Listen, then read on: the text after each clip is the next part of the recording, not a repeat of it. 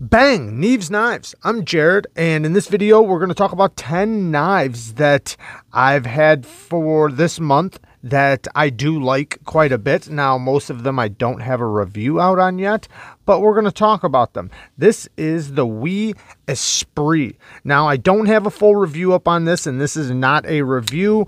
I will try to write down the name of all the knives in this video, so if you guys want to look up more information, you can. The Wiha Bit. This is not a cheap knife. It is a Ray Laconico, but I gotta say, as of right now, it might possibly be my favorite Ray Laconico knife. I am liking it quite a bit.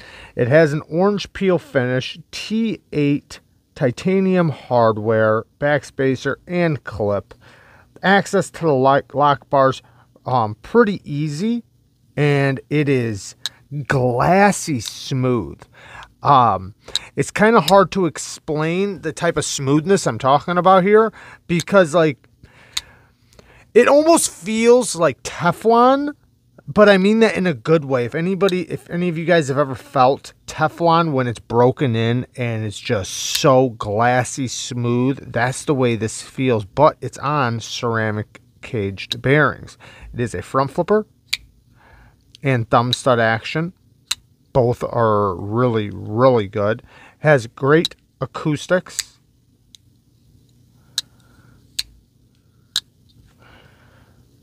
Got a little piece of thread under the clip. The clip works great, by the way. I know that's not a good representation. Let me blow that out of there. But the clip does work really good. It is inset with flat screws. But yeah, I've been very impressed with this. It is a flat ground drop point or spear point blade, whatever you want to call it. And it's pretty slicey. Nice and thin behind the edge. I think it was about 14 thousandths behind the edge, 14, 15 thousandths. Now it is a flat grind, so it's going to be a little bit more robust than a hollow grind. But let's get to the next one. Now the next one I do have a full review on, and they have the second pre-order going right now, so you can pre-order these or get on the pre-order as of right now. This is the EMPEDC Nimble, and its fidget factor is off the chain. You have so many forms of deployment, from the flipper tab, the front flipper, thumb action, or even the reverse flick, and they all work extremely well. Very nice forward finger choil right there that you can, it has a lot of room. You can really take advantage of it. Beautiful blade shape. It does have a more robust grind for such a small knife. That'd probably be my biggest complaint, but it's still very slicey. I mean, this thing will cut just fine, so I'm not, it's not hardly even a complaint. They do have multiple versions of this. This one is the frag pattern version. They have just flat titanium too, with multiple different colors. And it is very, very beautiful. Great looking knife. It's also an M390, and they are numbered, as you can see. So if you want to see the full review of this, I do have it up on my channel. Next, this one I've been liking a lot. My Giant Mouse Ace Grand. Now the Ace Grand is an L-Max steel.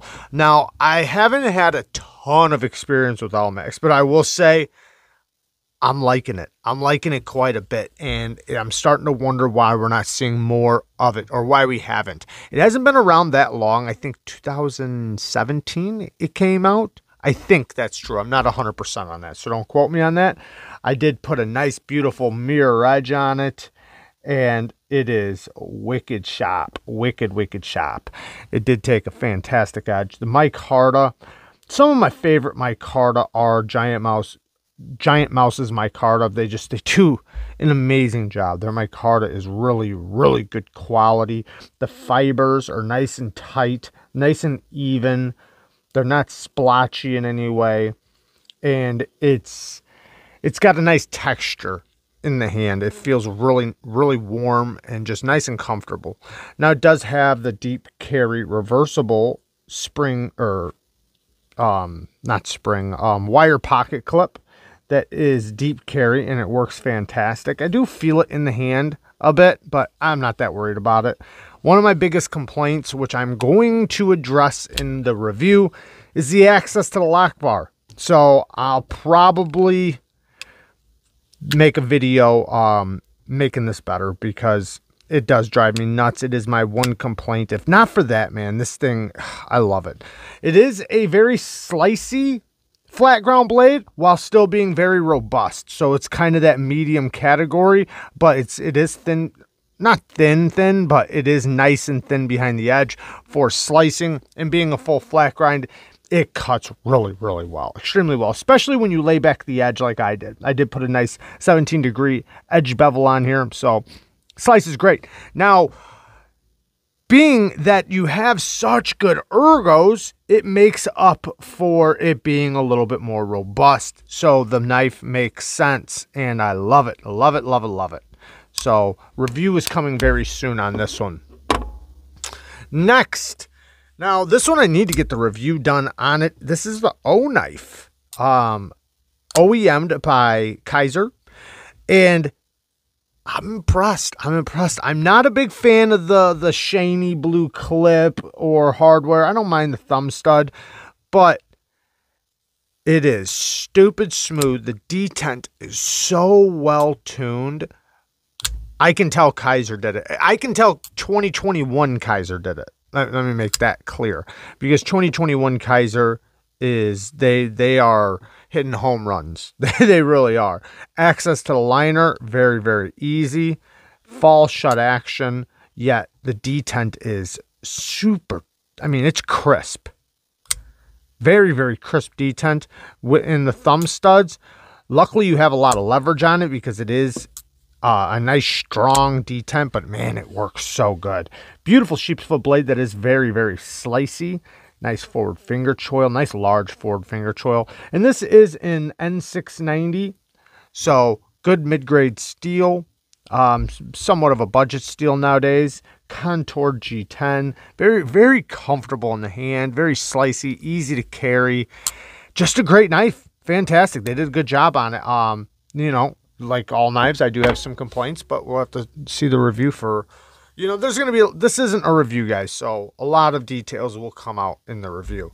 Next, this one is on pre-order. Now, this is the Alien Knives MIDI DX2.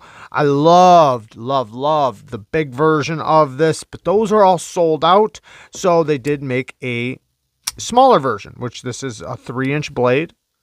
Very, very smooth. The detent is well tuned for thumb stud action or the flipper tab. Drop point blade with a nice, this one's got a flat grind. The larger version had a hollow. Beautiful sharpening choil. Perfect sharpening choil. It's not a finger choil, but they did it perfect with the plunge grind and everything. Access to the liner is really good. Great action. Deep carry clip. This might be the biggest problem for lefties, though, is that clip, because right here kind of pokes up a little bit. So if you're lefty, it does poke you in the hand when you're trying to close it and deploy it. But in the right hand, it's fine. And, you know, it's not a problem in the right hand. But, yeah, 14C28N. Nice steel. Love that steel. These things are only $100. I'm not positive, but I think Concept is OEMing this. I know they OEM'd the big version. Pretty sure they're doing this one too, and they're doing a great job as well. Next, and like I said, guys, I'm going to link as much as I can down in the description.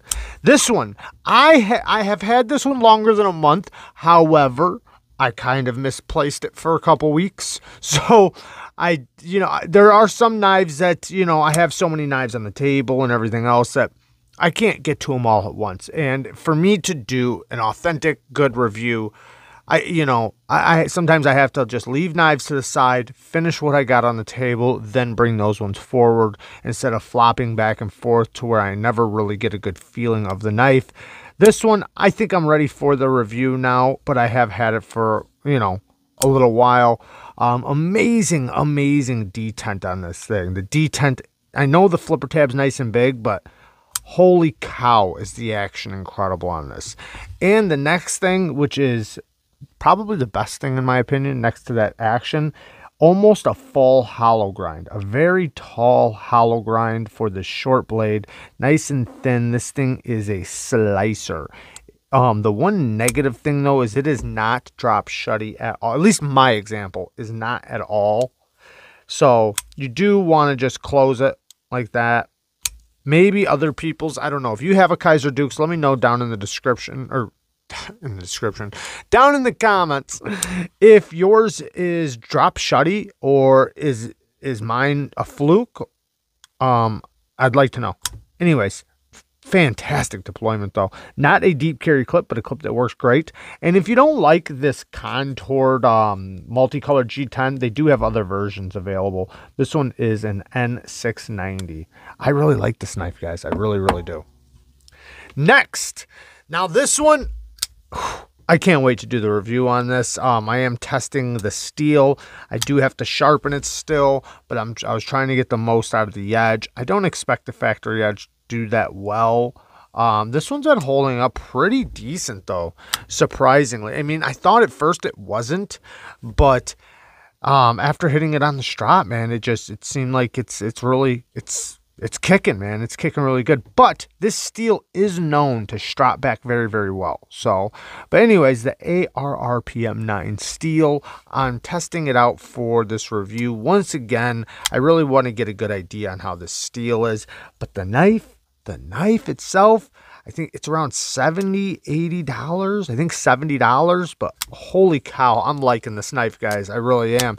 It reminds me of my Hinder XM18, just a slimmer version, because it is very slim. So that is one thing, like even though it is a full-size knife, it is very slim. Titanium clip and pivot collar and thumb studs, which all the deployments work amazingly well. The detent is very, very well tuned. Access to the liner is really good. The action is incredible. And yeah, I'm loving this knife, guys. I really am. So we'll see what happens. Next. Now this one, I recently kind of gotten. I got it like a week or two ago, a couple weeks ago. But I like it. I do. I don't like that it's 8CR 18 MOV or 13 MOV, whatever the steel is. But it's only $24.99. $24.99. And for that price, whatever, man. That steel's great for that price. 8CR really is not a bad steel. The steel is just fine. It's almost as good as a 440C, almost as good as a 9CR, but it's not quite there. It is not as good. I'm not saying it's as good. I'm just saying it's under that, but not that far under. Now, but for 25 bucks with this knife's a great knife. If you have big hands, or should I say if you like big knives, if you like full-size knives, this thing is a great slicer. Nice big knife. The action is stupid smooth. The detent is very, very well tuned. Not a deep carry clip, which also is good for the people with larger hands. You do not feel that clip at all. And this is very slim. Stainless steel frame lock. So it's definitely going to be strong. And this type of stainless, you know, it's not going to rust on you. At least it shouldn't, you know, as long as you take care of it. So I'm personally not worried about it, I guess, depending on where you live. Now, the 8CR13 MOV is nice and stainless, so you shouldn't have to worry about rust with it. And it does have a beautiful stone washing. I do like this knife, man. I do wish it was a little bit better steel, but like I said, for the 25 bucks, I'm not complaining. Next, three more. Sorry, three more. The civivi Keen Nadder. Man, this thing's been impressive. Oh, it's so smooth. So smooth. Multiple different deployments. You have the thumb studs, the flipper tab. Both of them work fantastic. And you have the fuller that you can flick off of. Nice and slim in the hand, while still being a full size. We have a dual grind, a hollow and a flat, so you can get a little bit more robust type of cutting or very light duty prying maybe with this front section. Then we have a recurve section right here with a secondary tip for opening things up. I have shown this a few times. Not quite ready for the review. I have brought it to work. I have used it quite a bit, but I'm not ready yet. So, but it does have micarta scales, and there are multiple different versions of this, different types of micarta, yada yada yada. The steel is, I think, N690 steel. It's so tiny. N690 steel, and yeah, deep carry clip. And these things are relatively affordable, so you're getting a great quality knife here, especially for the price. A lot of people aren't going to be too happy with the recurve, but I'm not mad at it. I like them. I don't mind it. They are a little bit more difficult to sharpen, but next, we have the Miguron Centurion. Now, the Miguron Centurion has been very impressive to me. One, you have a big fat handle here, so the ergos are insane. They are such good ergos. This is super comfortable. Then the clip, the way the clip sits and how it's kind of contoured, you do not feel it in the hand. Access to the lock bar, really good. Fall shut action. The detent on the flipper tab is nice and tuned for both the thumb stud and the flipper tab. And this is a bolster lock. You can reverse flick the thumb stud. It is a bolster lock. We have the blue carbon fiber. They have different colors. So I think they have red as well. Then we have a titanium frame lock. Nice and comfortable. Nice and smooth. It feels really good to the touch. The thumb studs have this little tiny chamfer around the edge, so it has a little bit of grip, which I do like. So the deployment's really nice. Now the blade is a robust blade. Right here, it's a lot more slicey than it is right here. If you really look, you can see how it has a dual grind. So the tip is nice and robust for whatever you're going to do that's a little bit harder use. And then it's a little more slicey right here. But even though the blade is robust, it's okay because your grip is so strong with this knife that it feels nice cutting with it. Now, the edge is not great. This is a factory edge. I don't think Miguron's doing the best factory edges. I'm not saying they're burnt or anything like that. I'm just saying they're not that sharp. So in order for me to really get the full experience out of this, I might have to sharpen it. But the knife overall, I'm liking a lot. Now, last but not least, we have the Twosun TS319. Bought this one from Lefty EDC. Shout out to Lefty. Wasn't sure if I was going to like it because it is a smaller knife. However, even though it is a smaller knife, full 4-finger grip. I can get a full grip on it. Even back here, I can pretty much get a 4-finger grip. But since I do have this nice forward finger choil, it does work out really good. The detent is well tuned for the Spidey flick. You can also thumb flick it, by the way. I like the acoustics that come out of it. 14C28M blade steel. Twosun does a good job with it. Not the biggest fan of the clip. However, it's okay. Not the best. They didn't make it tight to the scale, so I'm not too worried about it. Beautiful carbon fiber.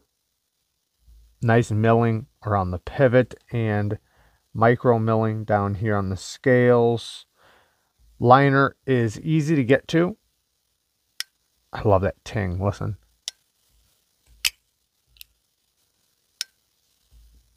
Spidey flick is great. Now the blade and geometry is slightly robust.